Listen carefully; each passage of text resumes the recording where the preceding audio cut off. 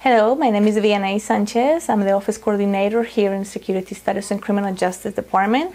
And we received this letter, and this is a special request. When I received this letter, everything was in pencil.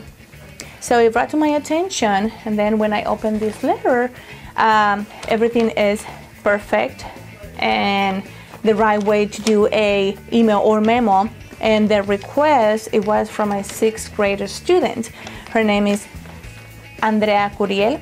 So this is the special request for us because she is from California and she was asking for information about Angelo State University. So we are so proud and to provide some information from our university.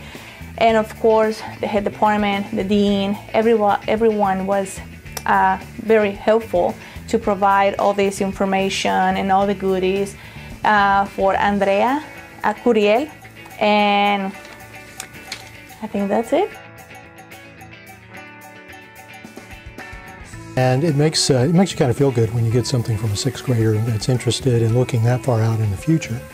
And I think that's part of the message here is it's never too young to start looking toward what you want to be when you grow up, what field you might be interested in, and kind of narrowing it down. So this student is absolutely, Andrea is absolutely fantastic, and it's kind of makes it a big event today for us.